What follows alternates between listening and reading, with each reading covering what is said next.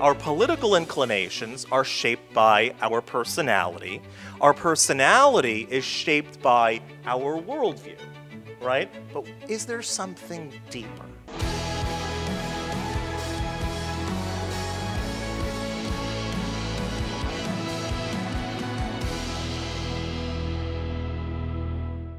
Our first question is sort of exploring why is it that people have differing opinions and that are seemingly grounded in completely different perspectives on things. Now, why is it that you can have two intelligent people who are educated in a particular subject matter, who are each qualified to give a real opinion on a particular subject matter, yet they both come to very drastically different viewpoints? And when we say two opinions, we're not talking about, well, everyone's entitled to their opinion, which just sort of means that, yeah, you can believe whatever you want, which is true but trivial. And we're also, we're not saying that anyone's opinion should be shut down, but not all opinions are created equal. Right? A person who has a certain expertise in something, their opinion, their viewpoints on the matter is worth much more than someone who has really no clue. Right? If I give my opinion on how to perform a certain dental operation, well, my opinion's really kind of worthless. I don't know anything about dentistry, right? As opposed to a dentist who knows the craft. So what we're talking about here today is how you can have two people that have a very keen understanding of the subject matter, but yet have come to two completely different conclusions on any given topic. And particularly, we're talking about as that exists in politics. And especially on an election year like this year, it's particularly relevant and particularly in people's minds. All right, so we're going to explore the ins and outs. You're going to understand everything about your own political affiliation, your friends' political affiliation, and hopefully we'll be able to bridge some gaps. Because the divide that we find today is so broad that even in Western countries, the liberal-conservative worldview distinction is so prominent that how do we refer to it? As the culture war. Right? It's a war of cultures. I mean, it's so different, so vastly different that, and what studies show is that there's growing not only divergence in perspective, but there's growing hostility between the two parties, between the two worldviews. And so we're going to try to see how to make some bridges and perspectives in our discussion today. So first, let's try to understand where our political affiliation comes from. Most people think that their political affiliation comes from the intellect, right? Through my understanding of certain things, I've come to this certain conclusion. However, people may say something to the extent of like, oh, well, you should have to take an IQ test to vote. Right? As if the other side is completely stupid, you're completely smart, and anyone who doesn't agree with you politically is just an idiot. I think any level-headed minded person in this room can come to the conclusion that you have very intelligent, very high IQ people and a lot of dum-dums on both sides of the political spectrum. And so intelligence isn't necessarily the root of where our political affiliations come from. It's very comfortable for us to believe that we are the smart ones, they are the stupid ones, and if only they're the ones causing the divide because we are right and they're just rattling in the background. And so if it's not intellect, where does our political affiliation come from? So there's actually increasing evidence to suggest that it's much more deeply rooted in the nature of the person. It's not so much the intelligence of the person, but it's more grounded in the person's personality. So there was actually a trio of political scientists out of the University of Nebraska, and they argued that the differences between both sides in the political aisle, between conservatives and liberals was if it seemed that it was so broad and so unbridgeable, it's because it's rooted in personality characteristics and biological dispositions, meaning that these people are made of different stuff. Their personalities are completely different. And so the reason that they can't talk to each other is because personality-wise, they're on very diverse ends of the spectrum. That's what this particular study showed. And it seems that we are predispositioned to have certain personality traits and ultimately certain political tastes. What is personality? Personality means it's a unique set of characteristics, of traits, of behaviors that define how a person typically thinks or feels or acts. That's a personality. So this includes things like whether a person is outgoing or shy, whether a person is optimistic or pessimistic, whether they're organized or disorganized. These are personality features. That's what a personality is. And so these are neutral aspects of a person. It's not like one is good. It's not like it's good to be outgoing and bad to be shy or vice versa. These are just neutral aspects that sort of categorize a person. And so what's interesting is that many contemporary personality psychologists say that really you can break personality into 5 different aspects, and that's how a personality is shaped. Number 1 is their openness to experience. Number 2 is conscientiousness. Number 3 is extroversion. Number 4 is agreeableness. And number 5 is neuroticism. And all 5 of those aspects are what shapes our personality, what makes us behave in the way that we behave. And so the full spectrum of personality is obviously something that's very complicated, but it's overall, it's the personal style or vibe that the person gives off. Unsurprisingly, there is a correlation between how one assesses in the dimension of personality to how one identifies politically. So, for example, Jeff Monduck, who's a political scientist, he's a professor at the University of Illinois, he says that people who score high in openness, let's call it, as far as their personality is concerned, and low in conscientiousness, tend to be more liberal.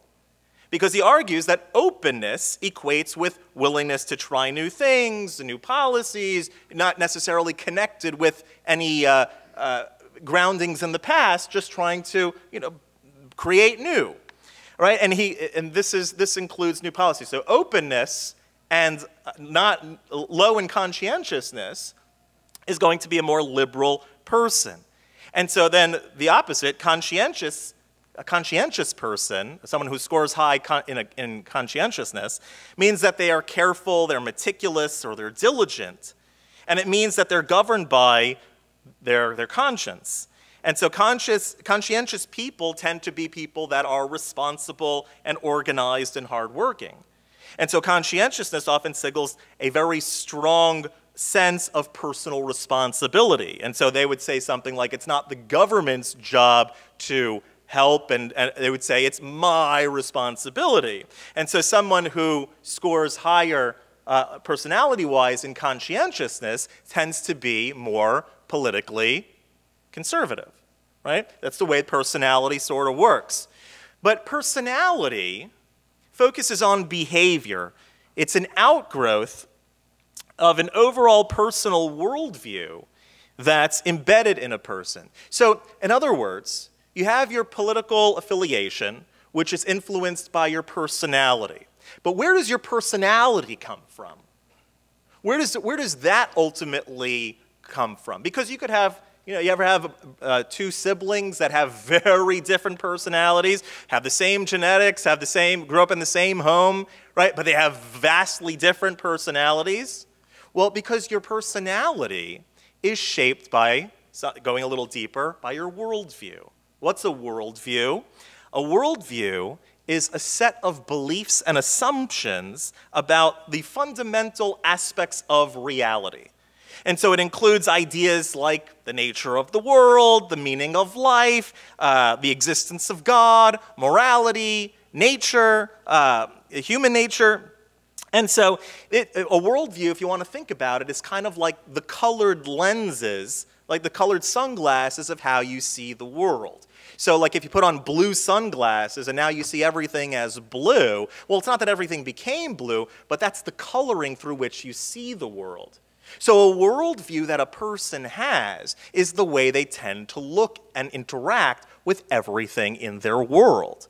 And so how does worldview influence personality? Well, a worldview shapes the way in which you feel and behave. So let's take, for example, let's say a person's worldview, a person subscribes to a worldview that emphasizes compassion and kindness, which would be a worldview, by the way, that a religious or spiritual worldview would be a worldview that emphasizes compassion and kindness. And so that person then might develop a personality that is more caring and empathetic. So your worldview shapes your behavior, your personality. If someone's worldview is optimistic and they believe that things will generally work out, which is also a religious or spiritual worldview, they might have a more positive and hopeful personality, right? It's what is the root source of our personality. In essence, while personality is about how a person behaves and feels about different situations, our worldview is the underlying framework that guides why it is that they behave and feel that way. Is that clear? Okay. So our political inclinations, let's just take it from the top. Our political inclinations are shaped by our personality. Our personality is shaped by our worldview, right? But is there something deeper? So from a Jewish or a spiritual perspective, there might be something even deeper. And that really brings us to what we're talking about today, the Kabbalah of political affiliation. Beyond the personality, and then moving deeper, beyond the worldview, that there's certain emotional powers, emotional aspects of soul that we all have that shape our personality, that shape our worldview, and that ultimately shape our political affiliation. And so if we're going to properly talk about the Kabbalah of personality, I want to quickly just define what Kabbalah is and what it is not. So Kabbalah means to receive.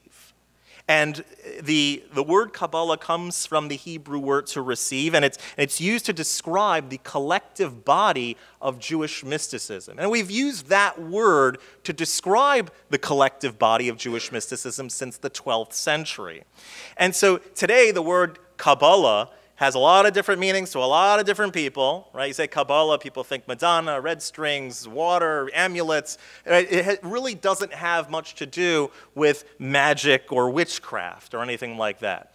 Kabbalah is essentially the spiritual physics of the universe. What's going on behind the curtain and how God interacts with the world. It's the study of that God uses to create and govern the grand system that he created. Right? If you want to know how this world works, so Kabbalah will teach you the behind-the-scenes way, the whole setup, how it all is orchestrated. And so this wisdom is all cryptically embedded in the Torah. It's from the Torah itself. It's nothing new. The Torah itself is called the blueprint of creation that God used, he gazed into and created the world. And so along that line, Kabbalah is permeated through the Torah, and a person who studies Kabbalah wants to permeate the Torah into their entire being. They want to exist in a world that views the world as a manifestation of the Torah. So far, so good? It is the spiritual, secret, spiritual physics of how reality functions. So far, so good. All right. So it is the foundation of the Jewish faith that in addition to the written Torah text that God gave to Moses, that there was an oral tradition, oral explanations accompanying that. And so the text of the Torah can be understood according to its simple meaning, with the stories and laws that are described in it, or its deeper and more mystical elucidations. For example, there are a lot of things that make you you. There's the physical aspect of you that makes you you. There's the emotional self that makes you you, and your personality. There's your intellect and your psychology. And then there's your spiritual self. They're all together, all coupled together, make you you. One is not more you than the other. You're not defined only by your physical self or your emotional self or your spiritual self. You are the totality of all of those aspects of self. And so too, when we say Torah, it's not that the Torah exists only as the written literal laws and stories that took place, that there are deeper underpinnings, deeper revelations and secrets that we can delve into in the study of it. And so Kabbalah is part of that oral tradition. Now, so far so good. So far so good? All right. Now, we're going to learn some of the spiritual physics of the universe right now. So when we learn Kabbalah, the most fundamental idea is the way in which God chose to emanate himself, express himself to his creation. And when God chooses to interact with creation or with humanity, he does so with what we call the 10 spheros. A sphera is a channel of divine energy or life force. And so the most fundamental concept in Kabbalah is that God manifests himself, expresses himself through these 10 distinct attributes, these 10 distinct ways. And so for our purposes, we're going to focus on the emotional aspects. There are 3 intellectual, Chabad, Chochmah Bina Das, and then there are 7 emotional ones that we are going to discuss because this is the source of political affiliation. All right? So the 7 spheros, 7 emotional attributes that the soul has, number 1 is chesed, kindness, unbound giving. The second one, gevura, is strength, or what would be like fear of God, let's say. Tiferes is a harmony, is the mix of the extreme of chesed and gevura. Then you have netzach, which is victory and perseverance, competitiveness. And then the opposite side, hoid, which is humility. And then yisod, which means foundation, is a combination of the two. And then you have malchus, the concept of leadership, of kingship. It's kind of like these seven emotional attributes are kind of like when you shine light through a prism. You know, you shine light through a prism. I love doing this with my kids. You shine one light, and then it makes a rainbow, right? 7 distinct colors. And so this is sort of like a visual that we can use, that when God is dispensing, is expressing his infinite light towards the world, he does so in 7 particular emotional ways. The 7 emotional attributes that express the way God is interacting with us. So, in other words, God interacts with us sometimes in a way that I would consider very kind. God is being so kind to me. And there are other times that God is expressing himself, and we look and we say, God is being very strict right now. God is expressing strength and judgment. And so each of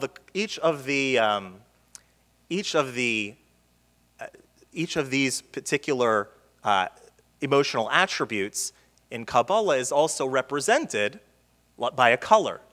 So, for example, chesed is considered the color white because of its sort of purity, just giving nature.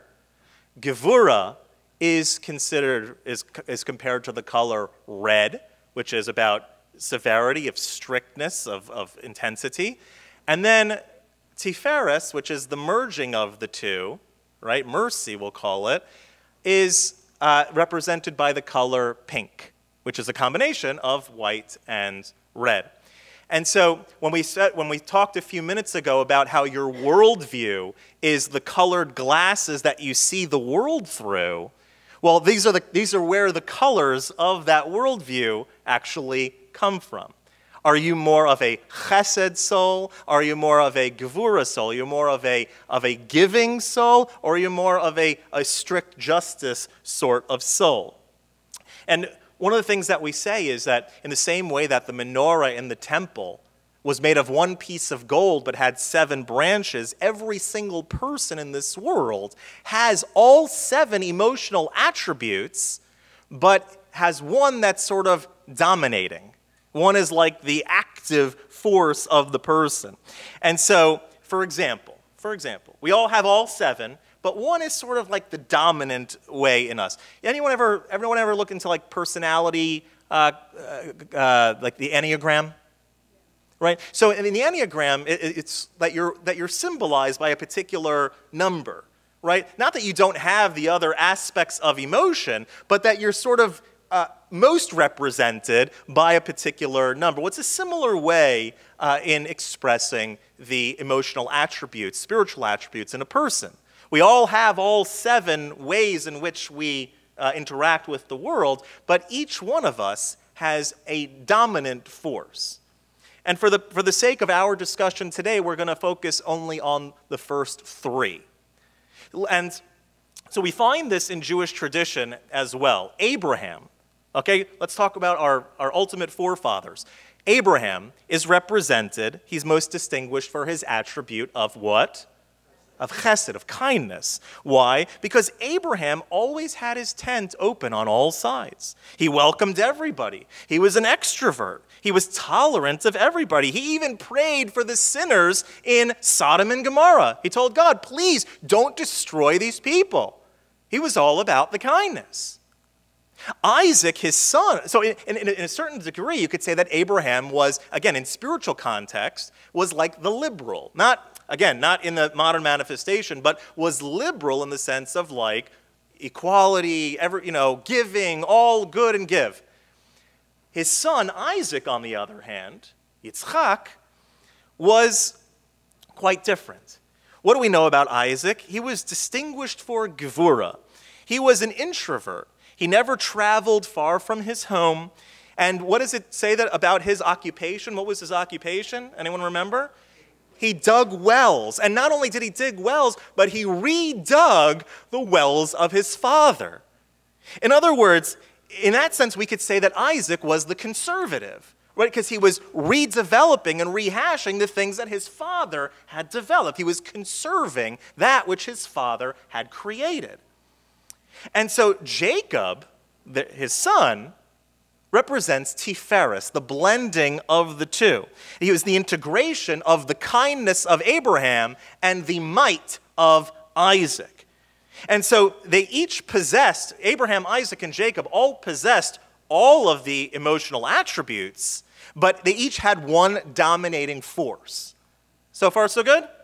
And so each one of us functions in the same way. And by the way, we find this concept of classifying and designating people by their sort of emotional soul power all across the board in Judaism.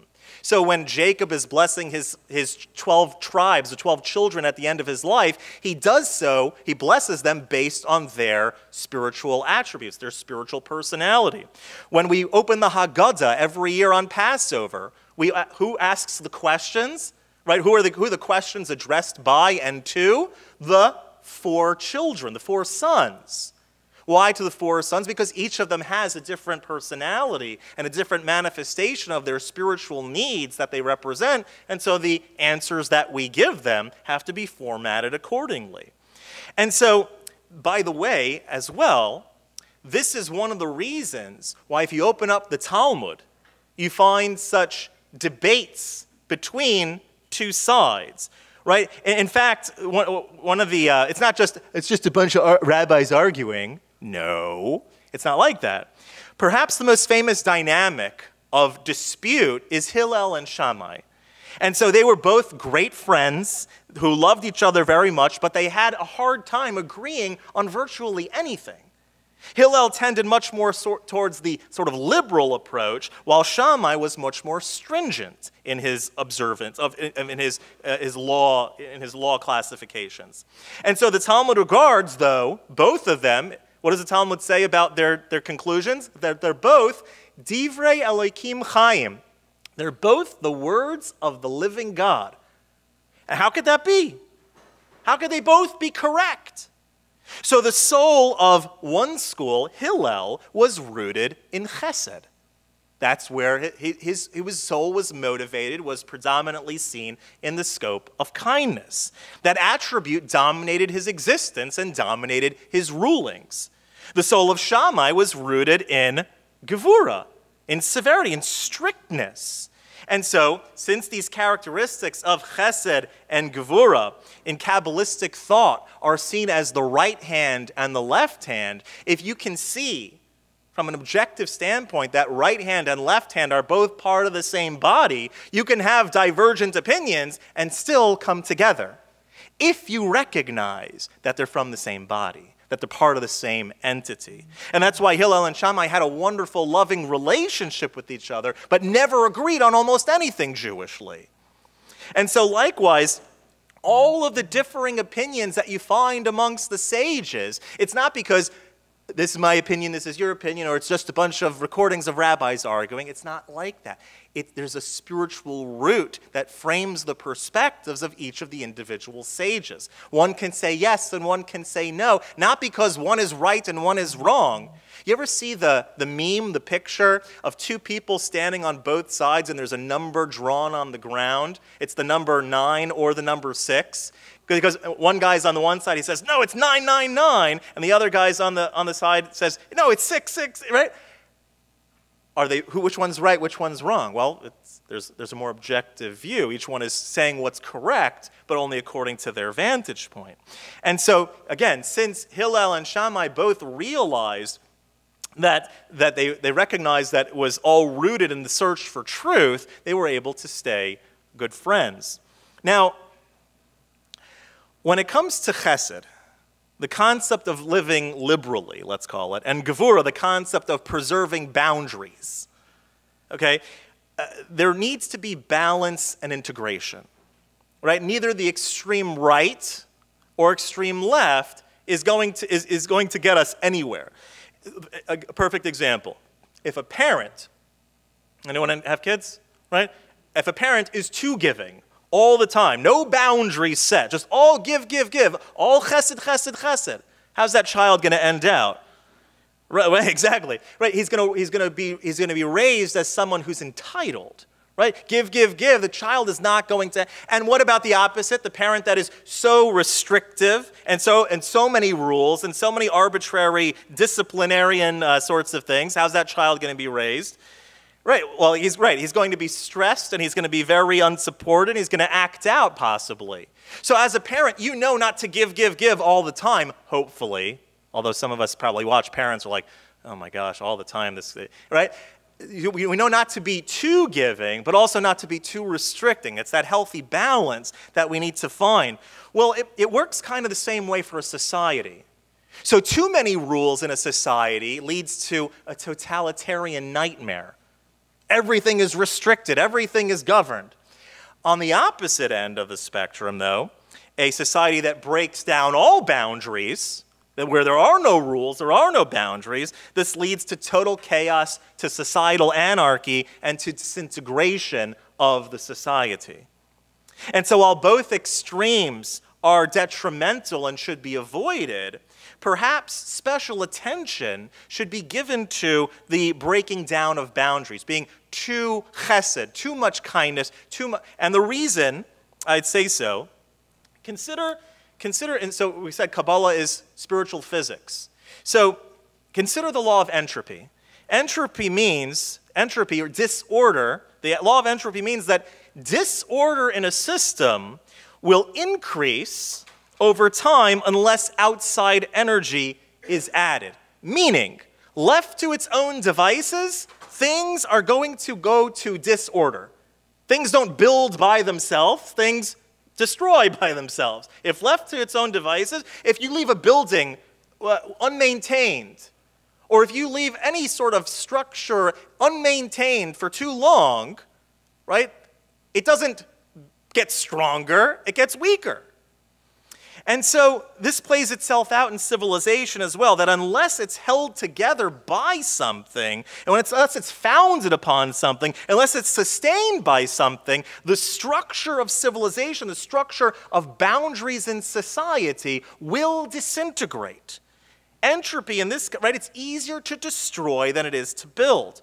And so in political parlance, what that means is that boundary breaking, liberalizing, is the natural flow of things. That's just the way that, left to its own devices, the current flows, unless specifically acted upon. And this is why politically, the liberals of yesterday become the conservatives of today. What does that mean? Right, because again, the liberal policies of years ago, what was considered liberal 30 years ago, is now considered conservative because society has become so liberal. And a good example would be if Bill Clinton, for example, would try to run nowadays on his same 1992 platform, exactly the same, he'd be considered a conservative, or he'd have to run as a Republican. Not because his policy has changed, but because the natural way in which society, in which the world works, is the disintegration of boundaries. And so as boundaries are broken, which means liberalism, openness to more, gets more and more proliferated, that's the natural flow of how things go, unless acted upon.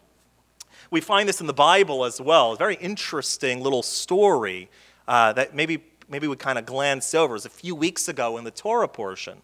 And so in the Torah portion, it says that the Jewish people had become attached to the idol Baal Peor.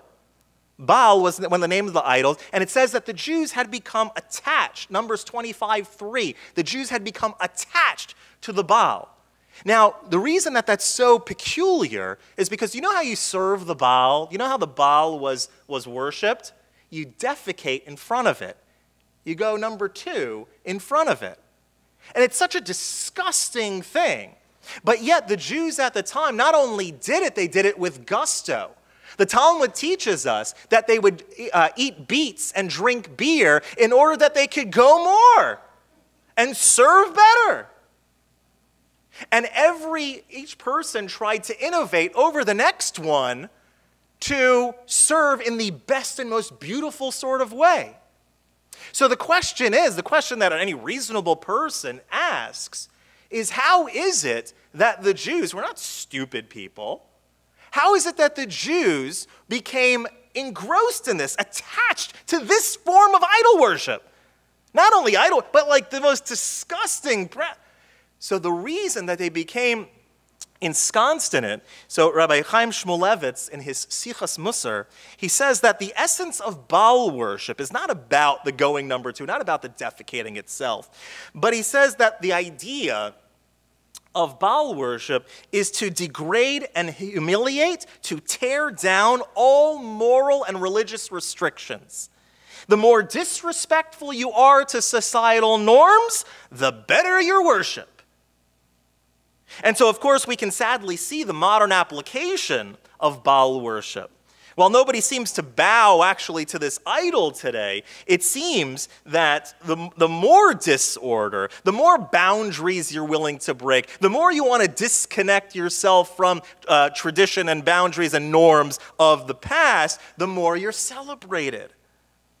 And so things that would have been considered unthinkable or disgusting or terrible years ago is now seen as a necessary staple for the new society. It's as though each person is trying to outdo the next in breaking down the next set of norms. And so too many rules, whether you're talking in parenting or in a society, too many rules, too many boundaries, too much gevura doesn't work, doesn't lead to good results. And too much kindness also, too much boundary, lack of boundaries also doesn't work. Now, you find this in the extremes in the Torah, that the outcomes, right? So Abraham, who's the pure manifestation of kindness, of boundarylessness, prays for everybody, welcomes everybody. He's incomplete. He has a son, somebody said it before, named Ishmael. Ishmael goes on the wrong path. Ishmael is not something. He's described as a wild person. Isaac, the same thing. He's on the extreme in Gevurah. Too many rules, too rigid. And the outcome of that, he also has a son named Esav. Esav is described as a thief and a murderer. So Jacob represents harmony, a sense of completion, the sense of truth, where there's an actual synthesis that is made, and all 12 of his children are considered all righteous. Now that we've seen the contrast, okay, we said political affiliation is based on personality to worldview to spiritual dominating force. I want to talk a little bit about the concepts, again, of liberalism and conservatism from a Torah vantage point. Again, this is not the modern iterations or manifestations. These are the concepts as they exist in the spiritual realm. And in the spiritual realm, both are considered good and necessary, liberalism and conservatism, in their spiritual root. Again, not necessarily in their modern manifestations. We're not here to talk about the different squabbles between Republicans and Democrats, or the intersquabbles between one side of the Republicans and the other side, or one side of the Democrats and the other. But conceptually, where does this concept of liberalism and conservatism come from? So liberalism is focused on the future. Is focusing on making a better future. They may even refer to themselves as progressives. It's all about progress, all about building a bridge to tomorrow, what's going to be for the future. And so what stands behind their thinking is not necessarily connected with the past. It's that we are now not complete. We need to make something new, make something different. Conservatives, on the other hand, are primarily focused on what? The past, right? They're conserving something. They're conserving something, which means that they recognize that if you assess the past in a proper way, that can give you insight to the present and the future. Now, if the conservative looks only to the past, and the liberal looks only to the future, and the liberal and not to the past, then they stand back to back. They have nothing that they're sharing. They face a very different direction. That's where conflict and opposition come into play. So how does one fix this? You have to find balance between rooting oneself in established foundations of the past and applying it appropriately to a changing present and future. Now, interestingly enough, if you were to say, what's the theme, what's the ideology of liberalism, it's all about equality, making an equal playing field for all, which has a lot of conceptually, a lot of good, right, in theory. There's a lot of, so equality is the main factor that motivates it. Conservatism, on the other hand, is about hierarchy and structure. Right? It's about that there's a top-down model, there's institutions, that's what we're trying to preserve. So again, if you want to define liberalism, it's about equality. The focus is on equality, making all equal, and conservatism is about hierarchy. It's about preserving traditions. It's about preserving that we can learn from the past, and that our present should be predicated on our ancestors and the past, right? And so we find a very similar sort of contrast in the Torah. Before the giving of the Torah, right, we find both the concept of equality and hierarchy emphasized in the Torah. Everyone, on the one hand, is created in the image of God. We're all equal. Everyone's equal. We're all created in the image of God. And at the same time, they clearly find in the Torah the idea of hierarchy. There's Kayin, Levi, and Yisrael. There are parents and children. There are teachers and students. And there's a certain degree of authority that's given in a hierarchical model. So again, the Torah is about expressing equality, right? We're all equal, we're all created in the image of God, but there's also an idea of hierarchy, right? That there's levels and gradations, there's respect and authority. What's interesting, one might think of liberalism, which is embodied as equality, think about it as a horizontal line, okay? We're all equal. And think about conservatism conceptually as like hierarchy as described as a vertical line, right?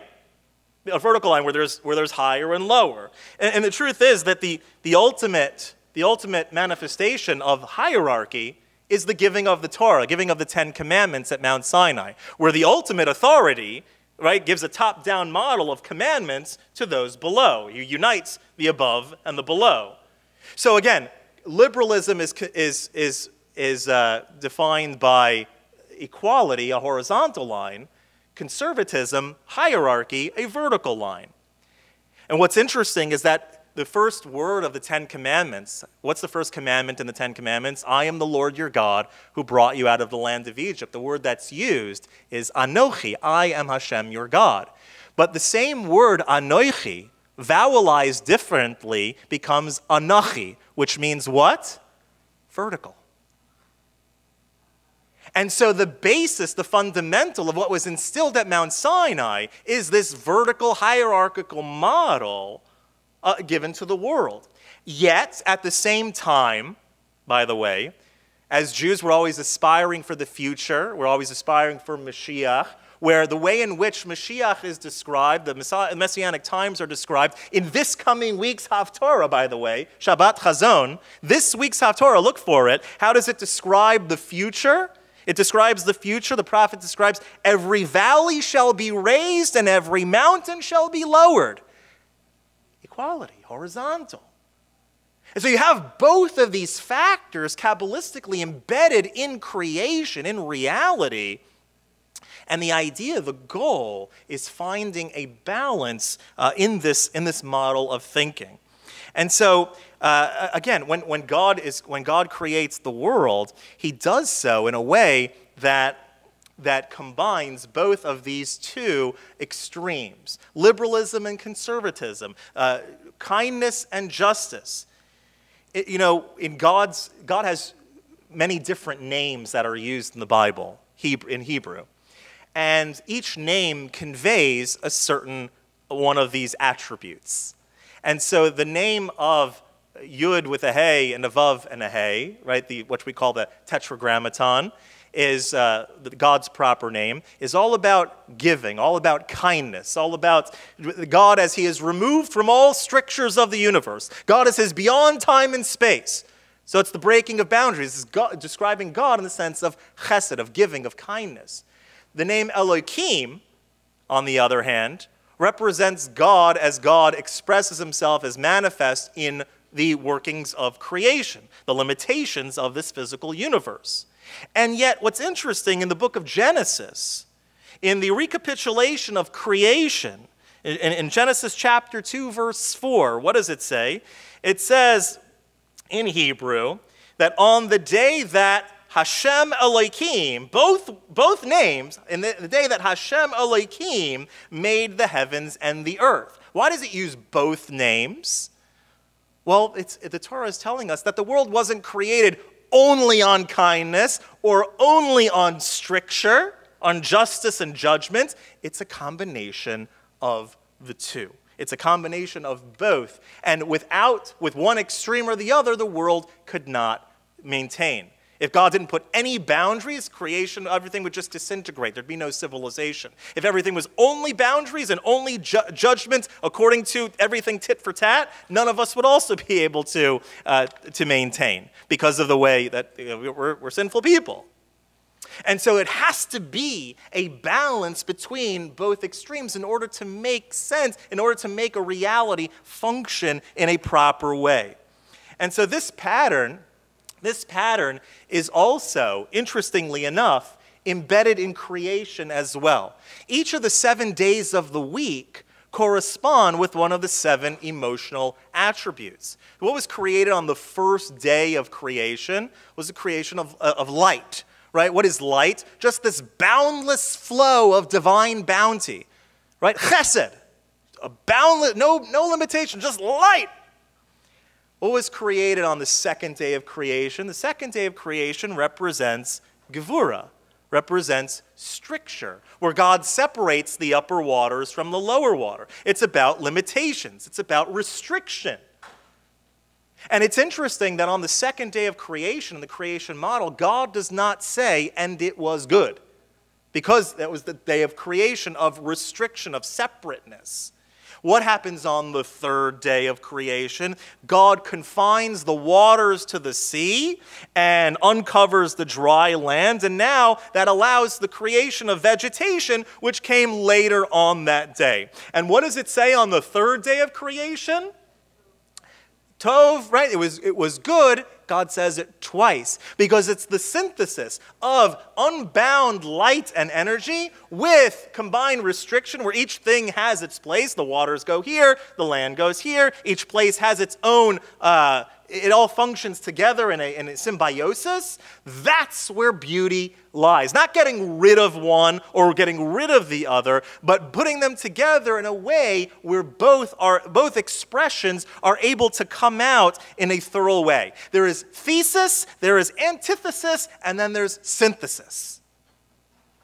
And although in political discussion, the desired resolution is not really a synthesis, which would just dull both opinions, it should be a third category which incorporates the other two.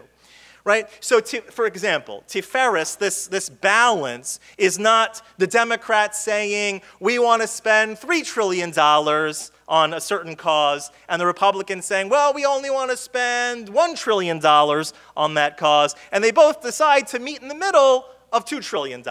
That's not because then neither one of them really get what they want or accomplish the goal. And so, Tiferes means that they discuss and they validate each other's viewpoints and arrive at a conclusion in which everyone gets what they want and provides for their perceived needs. And so here's a good example, practical tip. Okay, let's say there's a homeless man on the street, and the liberal, the chesed soul, might empathize with this homeless man and say, we should feed him. Okay? Seems like a reasonable thing to say.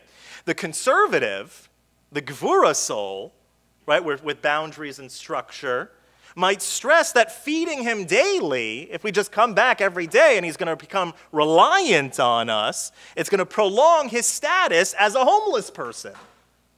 And so the conservative might approach the homeless person and say, let me get him a job. Let me help him, right, learn to fish, learn a skill, work, be able to develop your own food.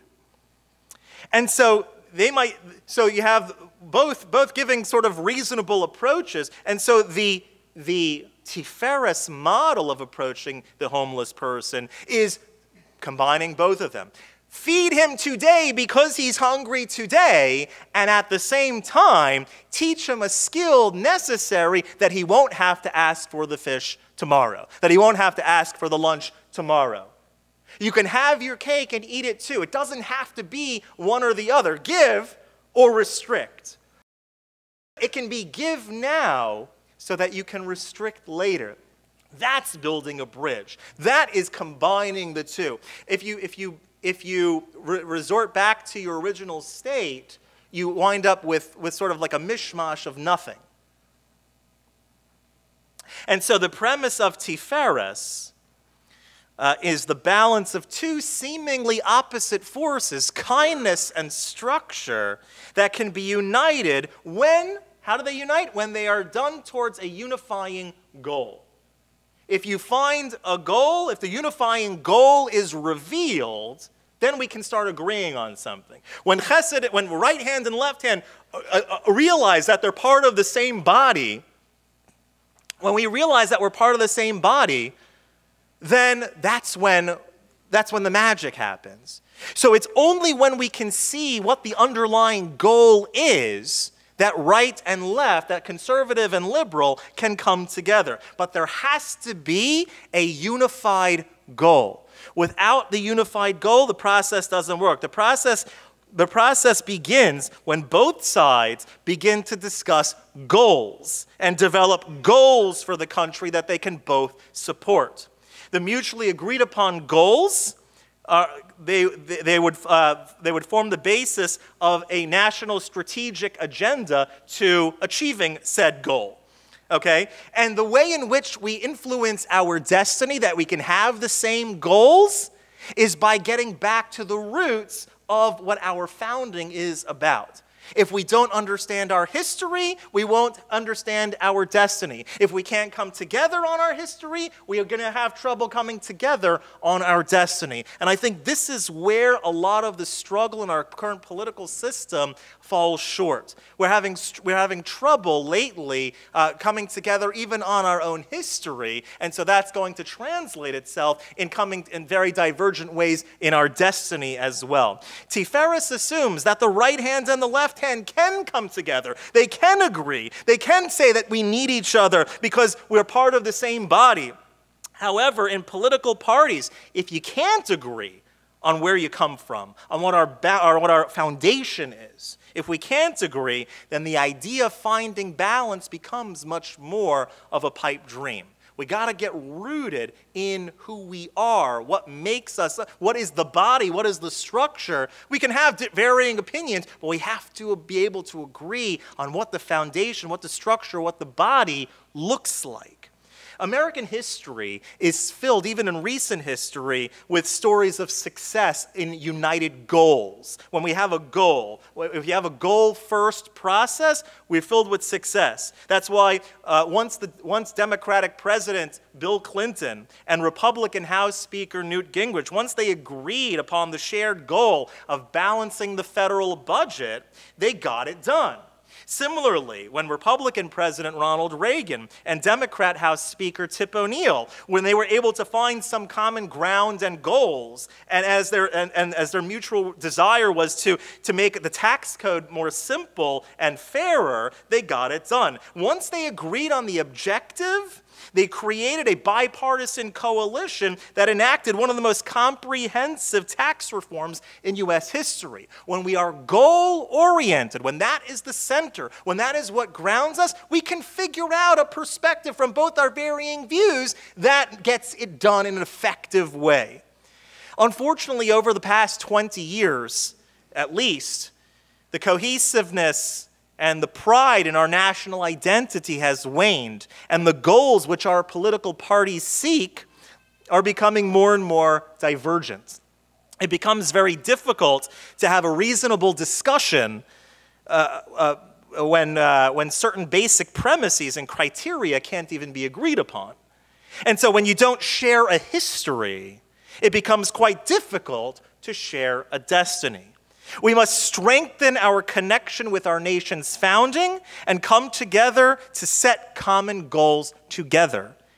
And in this, it's my hope, as well as I'm sure it's all of your hope, in this we can have a discussion and we can come to the Tiferes conclusion and ultimately not have my perspective and your perspective, but bring back the we of we the people. Thank you very much.